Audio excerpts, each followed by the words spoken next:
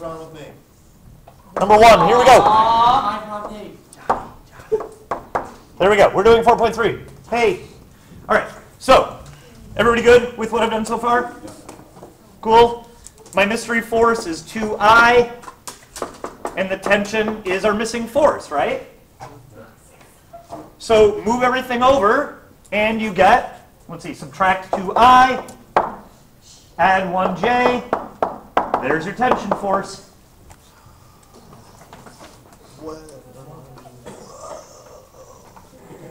Make sense, you guys?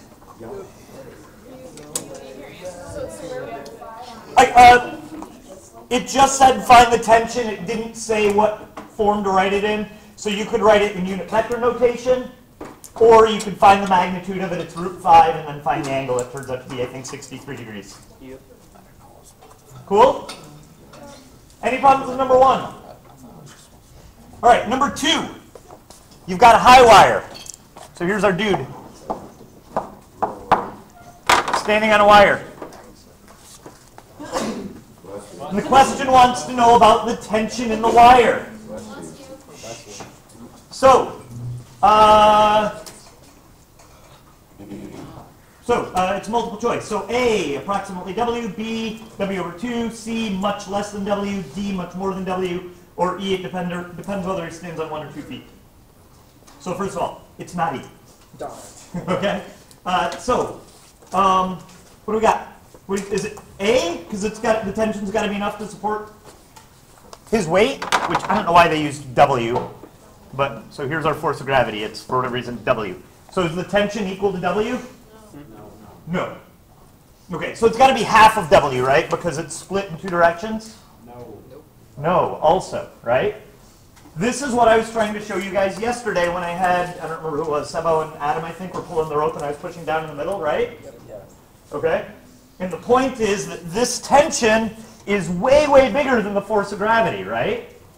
Because there's tension at 2 ends. And each end, the vertical component supports the... So here's the vertical component of my tension. It's half of the weight, right?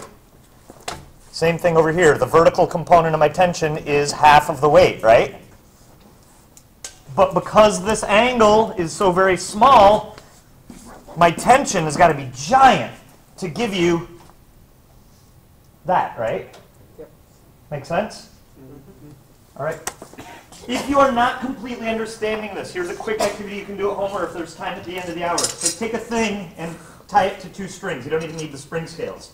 All right, so right now, these are the weights we used yesterday, right? So it's like 1.3 kilograms, right? So the force of gravity on this is about 13 newtons, right? And so right now that 13 newtons is being supported by 2 strings that are basically vertical, right? So if you read the scales, both of these scales are at about 6.5 newtons. Okay? Because right now all of the force pretty much is vertical, right? But what if I try to do this? Okay, so right now I'm pulling with way more force than I'm here. Like this is easy. If I do this all day, it's going to get tighter. Okay? Because some of my force is horizontal, right? And that horizontal force, I'm basically just pulling against myself, right? So it's sort of wasted force. You know what I mean? Like I'm applying horizontal force for no gain. Does that make sense? Mm-hmm. So it's just the vertical force that supports it. Cool? All right. Next time you're at a playground, I want you guys to do this. Find a monkey bar that you can hang from. Hang by your arms like this. Okay? Then try to put your arms far apart and hang from the monkey bars. It's way harder. Okay? Like way harder. Okay? Because now the tension in your arms is much bigger, right? Because there's only a small component of your force that's vertical. Okay? All right. Questions with that?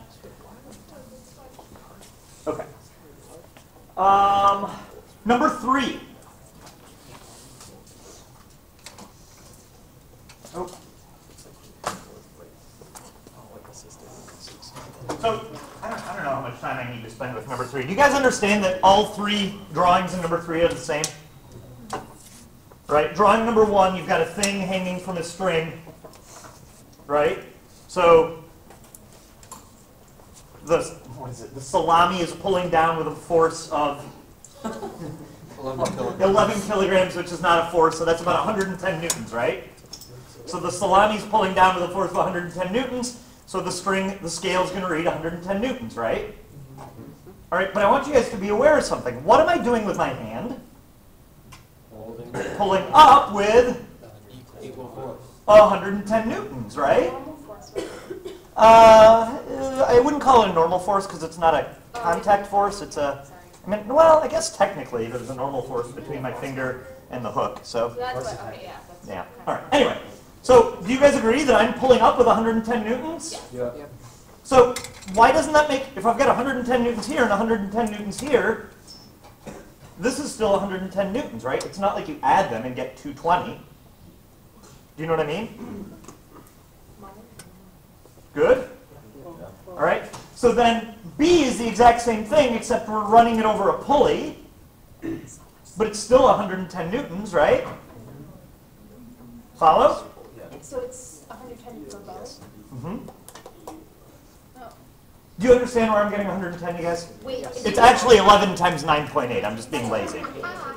So, yeah. So whatever 11 times 9.8 is. 107 point whatever. All right. Are we good? Yeah. Marco, you good? Margaret? Sorry? Yeah.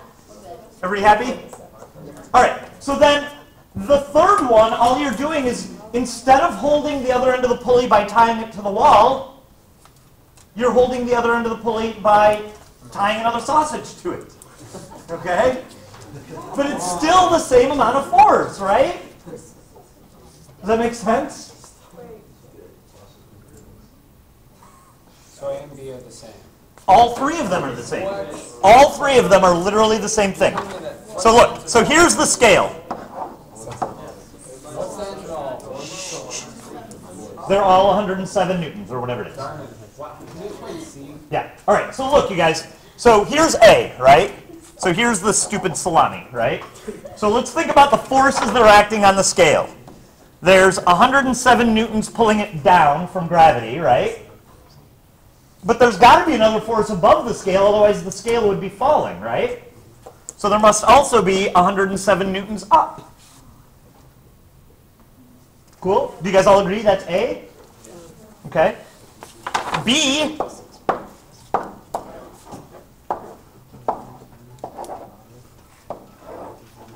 is that, right?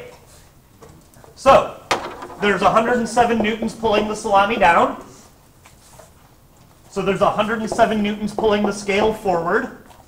Why isn't the scale moving? It's tied to the wall, so the wall must be pulling back with 107 newtons. And so what does the scale read? 107 newtons. Good? Now in C, all we've done is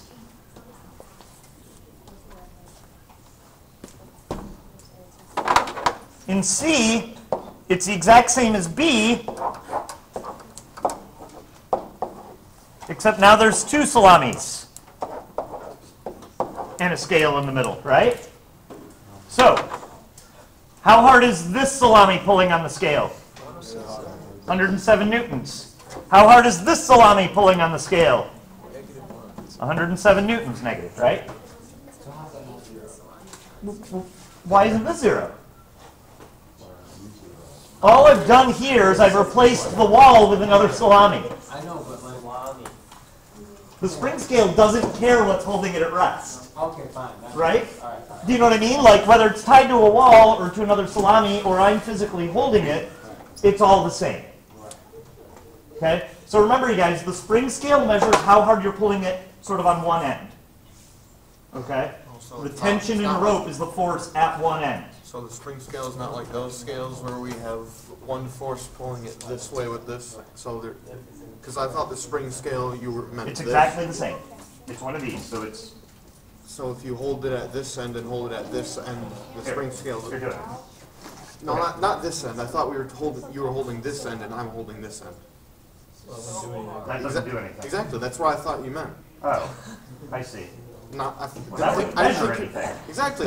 That's why I thought it'd be. I thought it'd be attached to that point. I gotcha. So I was Okay. confused. Yeah. No, So- these spring scales are unusual that they have two options. You know, like a traditional quote unquote spring scale looks like this, where there's a little slidey dude in it. Yeah, now I understand. Good? Yes. All right, everybody happy? Yes. Good? Sarah and Matt, you guys good? This is not me.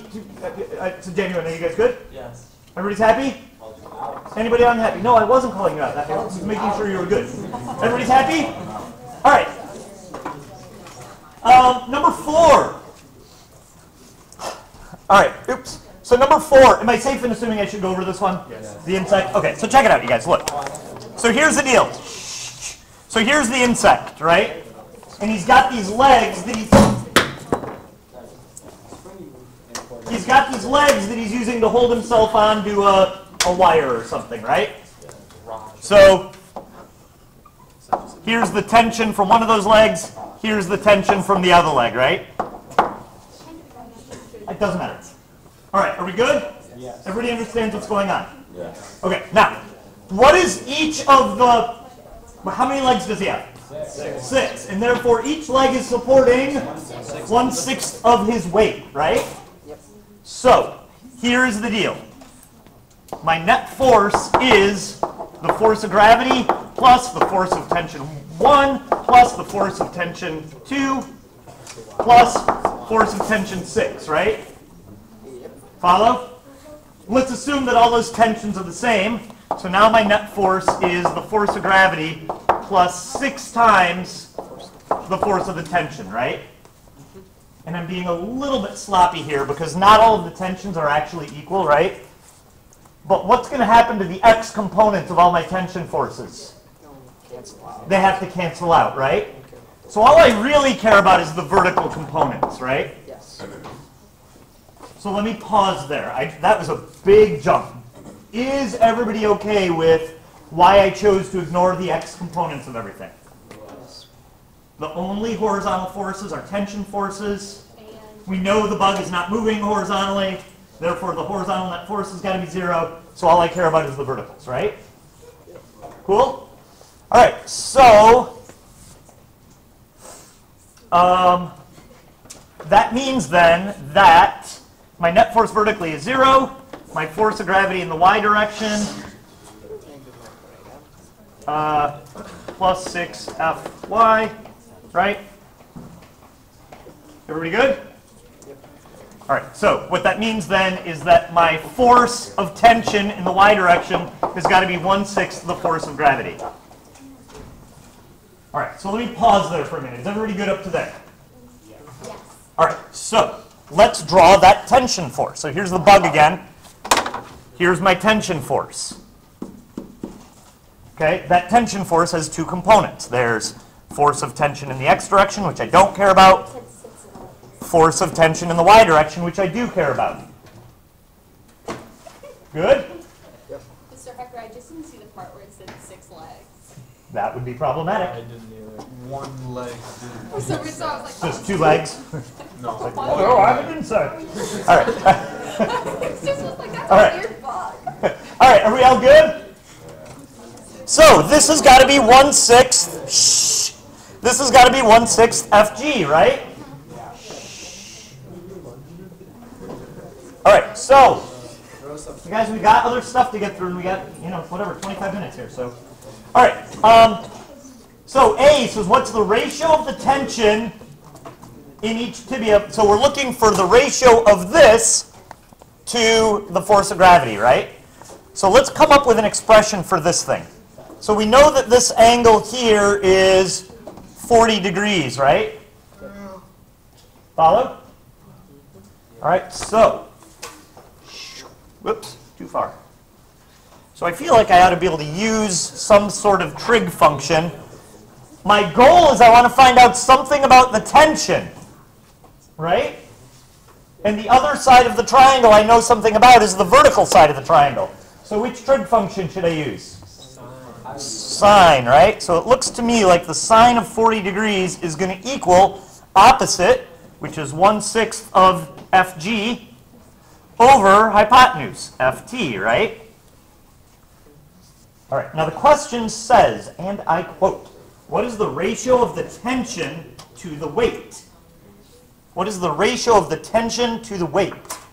So I'm looking for So I guess there's a couple of ways you could do this. The question that I want to find out, I want to figure out this, the ratio of the tension to the weight. Does that make sense? So, how do we do that? Let's see. Well, let's multiply both sides by 6, right? To get rid of the 1/6. So, if I take this equation and multiply both sides by 6, I get 6 times the sine of 40 equals Fg over Ft. So how do I find Ft over Fg? Yeah. It's going to be 1 over that, right? And there's your answer.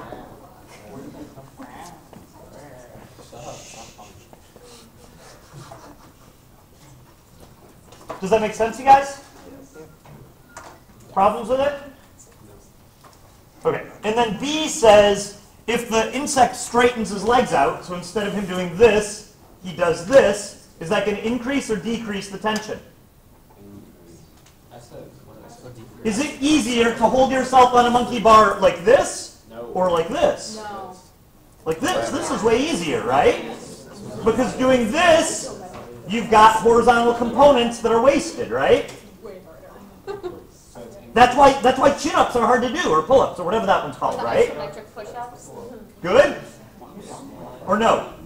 It's the reason why the tension in the high wire is so big, right? Because you've got wasted horizontal components. Why would diamond push-ups be harder than that? Oh, yeah. Right? All right. Everybody good? Yes? No, not at all. Shh, guys, quiet, please. For the insect's weight, like you're finding like the ratio, why do you find the force of gravity? So what's the definition of weight? Force of gravity times... No. Definition of weight is force of gravity. Like, you're done there. Not acceleration of gravity. I think you're mixing up force of gravity and acceleration of gravity. Follow? So the acceleration of gravity is 9.8. Multiply by the mass, and it gives you the force of gravity. But that force of gravity is called weight. Okay? So in this problem, when it talks about weight, there's your weight, Fg. Good? Is everybody good with that? Okay. All right, any other questions on number 6? Okay, or whatever number that was. 4. All right, number 5. What should you do to the angle, you guys?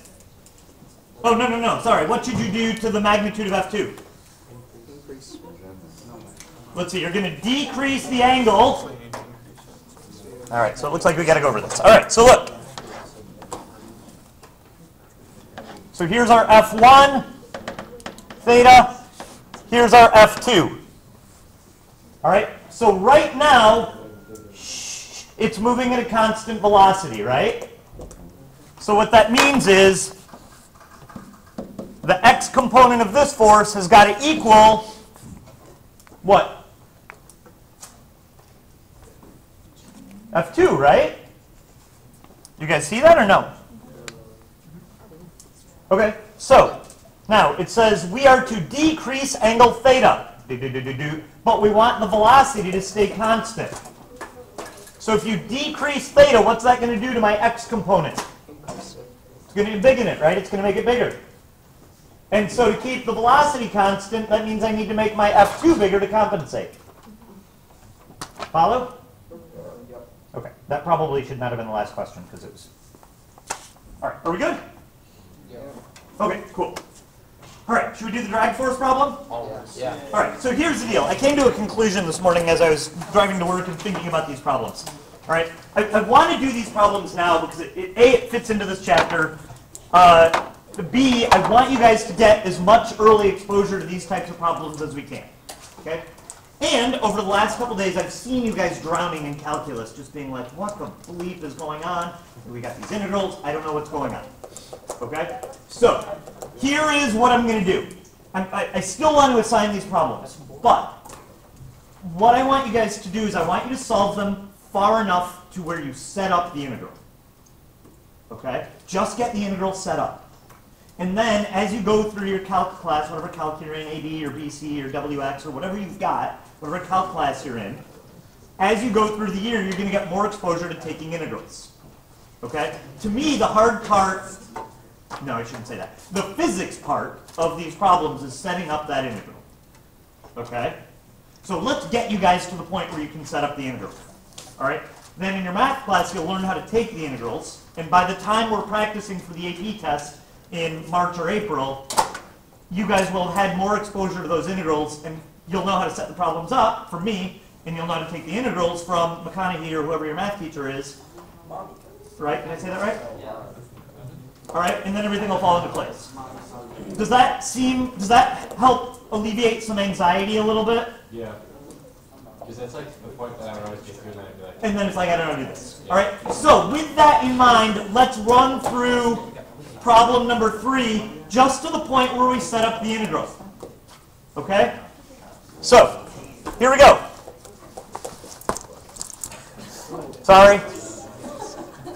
Had to be done. I was losing stuff. All right. All right. I was trying to say, not have to say my pants were falling off on the video, and then I think my effort to circumvent that made it worse. Okay. All right. So number 3. So first of all, the wording on this is a little bit awkward. It says a sled of mass m is sliding horizontally across a frictionless surface at t equals 0 with a velocity v naught. It experiences a drag force of magnitude blah, blah, blah, blah. Notice, it doesn't say there's anything pushing it forward. So don't assume there's anything pushing it forward. It's just a sled sliding along, and drag force is going to slow it down. Okay? All right, in working with people on this before and after school, and I think 5 or 6 of you have come in and talked to me at one point or another about these problems, you have to make a free body diagram. Have to. You can't solve these problems without going through the process of doing that. Do you know what you should do that I think might actually really help? Is What's to that? put out a worked out answer key To the problems? Yeah, Okay. online, just so like you can like follow them and like work with it. So I can do that. that'd be really, thank you. that would Okay. be helpful. Yeah, I can do that for sure.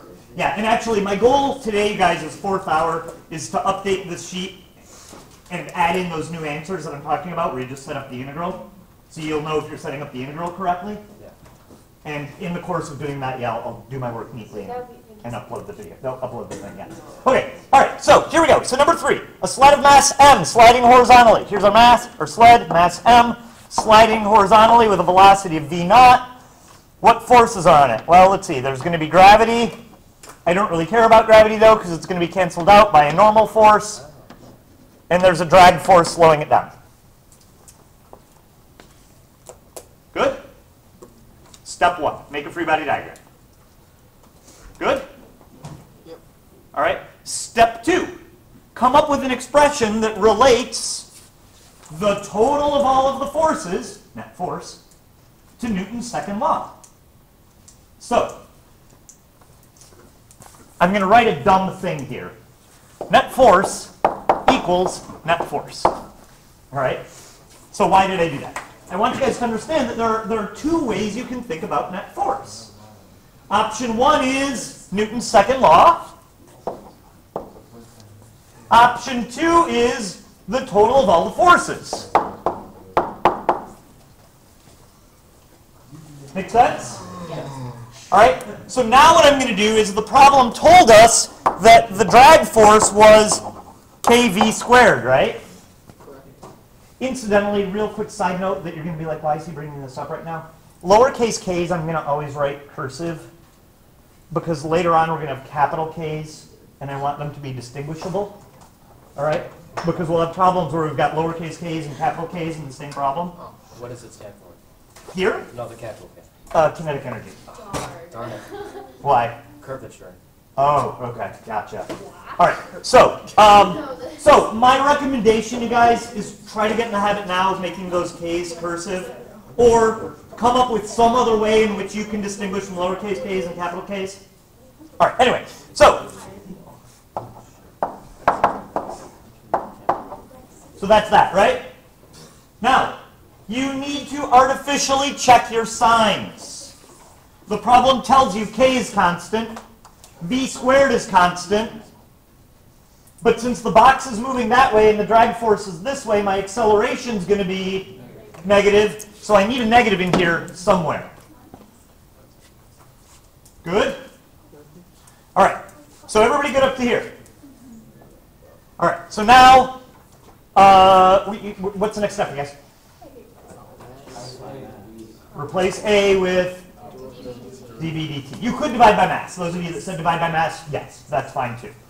All right, but at some point you got to replace A with dv dt. So here we go. M times dv dt equals negative kv squared. So that's part A. Set up a differential equation that you could use to solve the thing. There you go. That's part A. Good? Yep. All right, now, part B, as it's worded on the sheet, says something along the lines of, now solve that to come up with an expression for the velocity at time t. Okay? So, to do that, you have to integrate it. All right? So, again, to be clear, I'm not going to expect you to take the integral. I'm going to expect you to set up the integral. All right? The process is always the same. The first thing you need to do is rewrite your derivative, this dv dt, so that it's not a fraction. So how do I unfractionify this? Multiply by dt. Okay, that's always going to be your next step. Once you've got this dv dt, multiply by dt. So let's do that. So now I've got m times dv equals negative kv squared dt. That's your next step. Everybody good up to there? Yes. All right. Now you want to get all the v's on the dv side, and if there are any all the t's on the dt side, there never will be. Good? Yep. So how do I get this v onto this side? Divide by it, right? So now I'm looking at m dv over v squared equals negative k dt.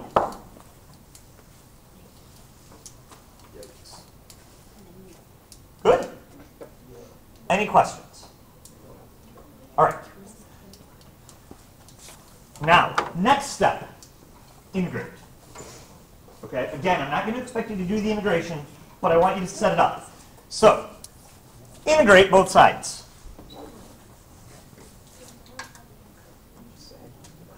Good? All right, now, the next thing you do, you don't have to do this, but I think it makes your life easier. Anytime you're multiplying by a constant in an integral, you can pull the constant out. So I'm going to take this m as a constant, right? So I'm going to pull that constant out then and rewrite this as m times the integral of dv over v squared. And what can I pull out on the other side? The negative k times the integral of dt. All right, so we're 99% of the way there. Here's the last thing I expect you to do. Our goal is to come up with an expression for the velocity at a certain time. The velocity at the end of t seconds. Okay? So I need to take this indefinite integral and rewrite it so that it's definite. Okay? So, in terms of time, what time does my time start at? 0. And I want to know what the velocity is after a time of t seconds. Follow? All right. Peter, you good? You said That was me. No? Somebody said Are we good? Malcatera, you good over there? Everybody's happy? Yes. All right, over here. Now, for the corresponding t's, what are the associated velocities? In other words, at time 0, what's my velocity? V naught. Let me pause for a minute. I glossed over something that maybe isn't obvious. How did I know to use t's here? Because it's in terms of t. That's what this dt tells us. This is saying, how much time do I want to integrate over? So I want to integrate over the first t seconds. And this is telling me, this dv here is telling me that I'm integrating over velocity as my velocity changes. Okay? And so at time 0, my velocity is v naught. And after t seconds, my velocity is v of t. There you go. If you can get it up to here, the rest is calculus that you will get experience with in your calc class. Is that manageable? For sure. Probably. Sure. course. Okay. Now, I will say this is the one integral that's not bad. You don't have to use logs. You just use the power rules. And if we were not running up with just 10 minutes left, I would do it real fast. But I want to make sure I talk real quick about inclined planes. All right, so questions here. All right, my goal, 4th hour, is to come up with a new version of this worksheet, and if I have time, I'll write out detailed solutions for them also. Good? All right, any questions? Okay, cool. So I will, once I get that up, I will send you a link to the new Google Doc with the homework, so you can go back and look at that if you want. All right? Everybody happy? All right, so do tomorrow, I want you to try number 4 and do worksheet 4.4. Okay? All right, so notes. All right, inclined planes. So this is stuff you've done last year. There's only one new addition, but it's not bad. All right, so from this point forward, anytime you've got an inclined plane, these are the notes, you guys, so you've got this in your notes. So if I remember, I believe that all of 4.4 is inclined planes but no friction. Yeah, yes. Okay? So, usually when we set up our coordinate systems, we've got an x-axis that runs horizontally and a y-axis that runs vertically, right? Yeah.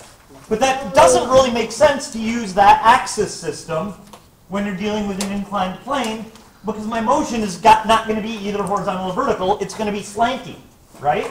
Yep. Slanty, it's a technical term. It means like this.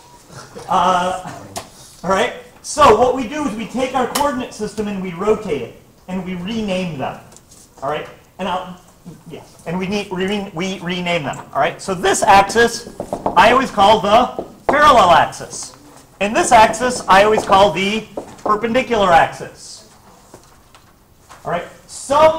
Just so you guys know, when you get to college next year, some professors will still call this x and still call this y.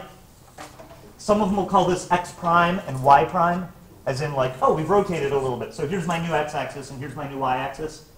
Whatever. It's all the same thing, just different names. Cool? Right, yeah. So it's totally arbitrary, which is why I like using parallel and perpendicular. Yes? And this, couldn't you also just set up like the normal, like what it actually, like the, not normal, I can't say that. The curve, like just use. The actual one and then use that for like reference angles? You can, yeah. It gets ugly because then you have to split up every vector instead of just some of them, but it works. Okay. Cool? All right, so everybody get up to here. All right, so here it says a box is placed on a frictionless inclined plane inclined at 30 degrees. Make a free body diagram and find the acceleration. So the idea is, here's my force of gravity, right? Yeah. Unfortunately, it does not lie along either of my two coordinates axes, right? So what do? Do you guys remember? You split it up into components, right? Now, here's the deal. I'm not going to go through the geometry. You're welcome to do it on your own. It turns out that whatever... let me do it in a different color so it stands out. It turns out that whatever this angle here is, this angle here is the same thing. Okay? So here's real quick why. Look, if this is theta, then this... I don't want to mark it because it'll... But this little angle here is going to be theta minus 90, right? Yep. But then this angle is 90 again. So this is this minus 90 again, which gets you back to theta. Cool? All right, so notice that triangle, how I drew it. This side here is not horizontal. It's parallel to the parallel axis. So here are the two sides of the triangle. This component is called the perpendicular component because it is along the perpendicular axis. And this side is called the parallel component because it is along the parallel axis.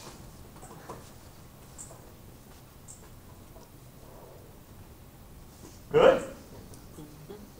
All right, and then a little bit of trig shows us that this perpendicular component is just fg times the cosine of theta. And this parallel side is fg times the sine of theta. Please be careful here. I see students flip-flop these all the time. because I think the natural knee-jerk reaction is to think of the parallel one as being your x-axis. And usually you use cosine to find the x-axis. But here we use sine to find the parallel. So just be careful about that. Follow? All right. Now, when I make free body diagrams, I'm not going to draw this mess. All right. I'm just going to remember, oh, gravity, it's not along either of my axes. I got to split it up into components. All right. So I'm almost immediately, when I draw this mess, I'm going to just go, oh, here's my ramp, here's my box. Instead of drawing one force of gravity, I'm going to draw the two components. So here's my FG perpendicular. Here's my FG parallel. Bless you.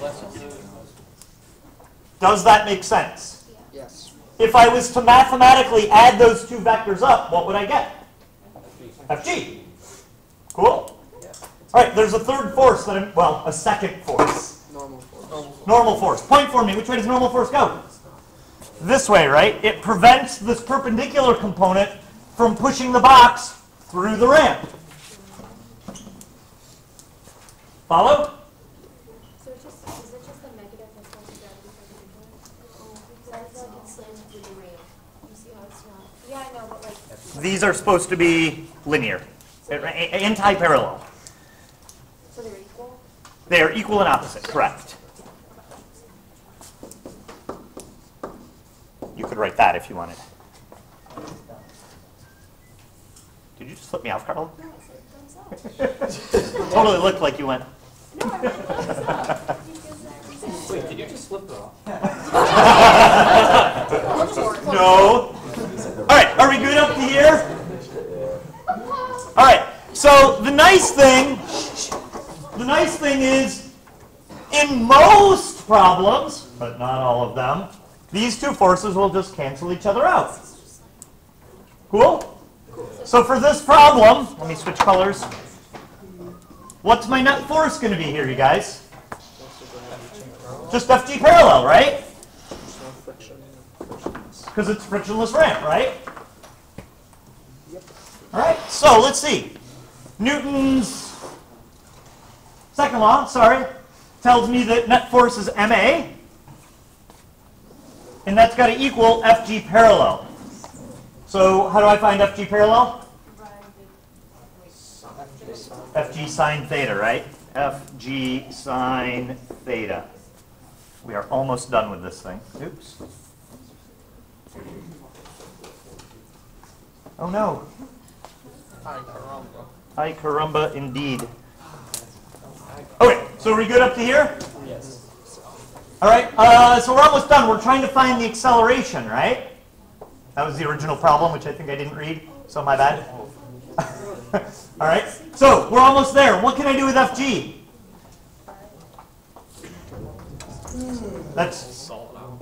What is FG equal to, you guys? mg. It didn't give us a mass. So this is ma equals negative mg times sine of theta. Why did I put the negative in? Because g is understood to be positive 9.8. And I know it's going to accelerate down the ramp, and I will usually use down the ramp as a negative direction.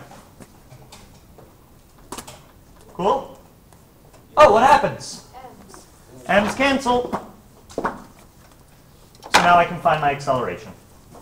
So for us, A is negative g times the sine of, was it 30 degrees in the problem? Yes. So you get negative g over 2.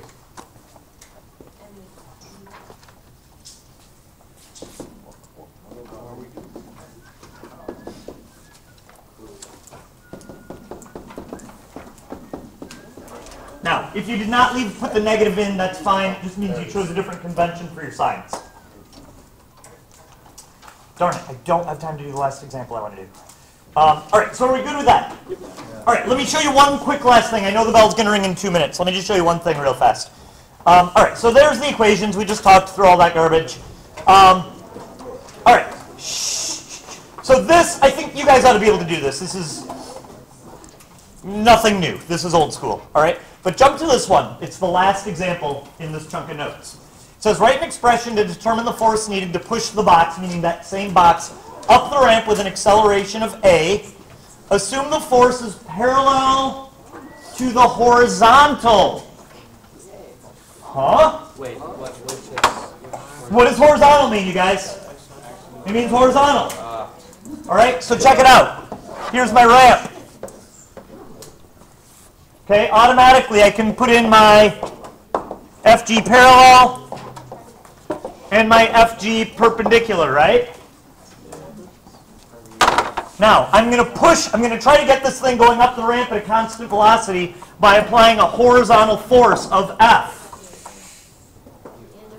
Okay, but the problem is that force doesn't lie along either of my axes, right?